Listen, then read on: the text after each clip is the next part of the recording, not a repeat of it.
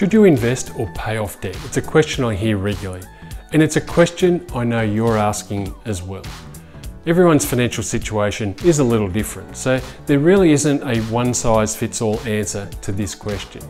But in this video, we're going to talk about, and I'll talk you through, my thoughts on paying off debt versus investing as a general guide, and give you some ideas on how you might approach it. So stick with me and stay tuned.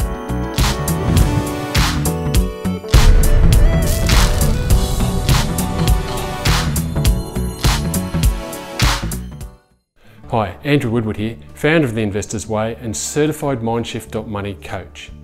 To help explain the decision of whether you should be paying off debt or investing, let's meet Ben and Claire.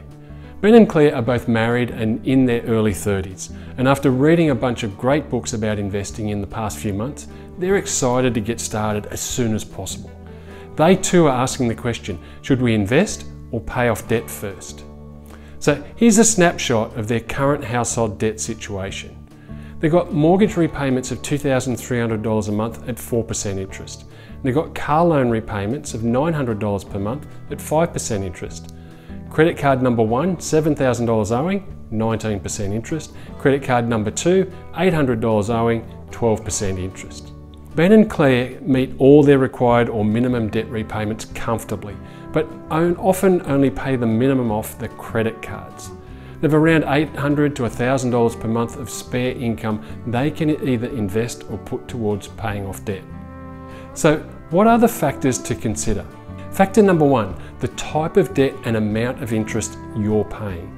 The types of debt with the highest interest rates are usually shiny pieces of plastic. They're the credit cards. Credit card interest rates can range anywhere from 10 to 20% per annum. These types of rates are serious wealth killers, and you'll want to focus on getting rid of them as quickly as you can. I'd recommend Ben and Claire focus on paying off their two credit cards as quickly as possible before investing. Investing returns are historically less than the interest Ben and Claire are paying on these cards. If they were to invest while still getting hit with high credit interest, any returns earned on their investments would be cancelled out by the amount of interest they're paying on the cards.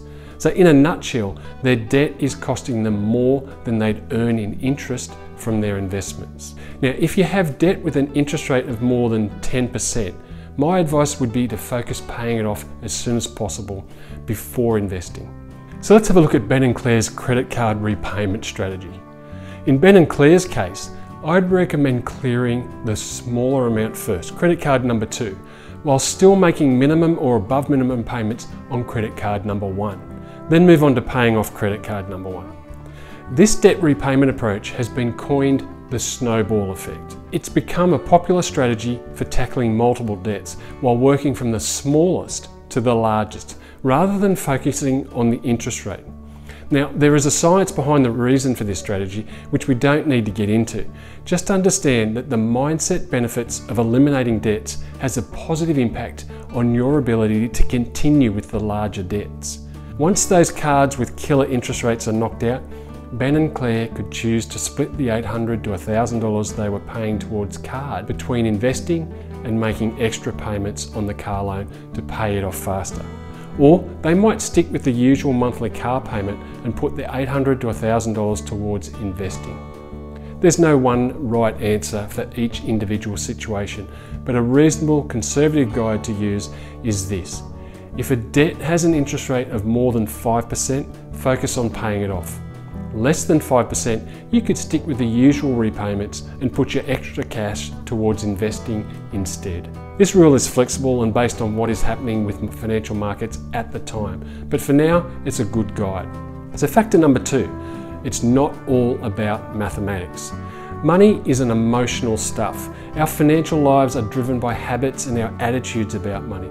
Just because we've got all the numbers worked out on paper doesn't mean we follow through on what we need to do, which is why I don't believe in budgets.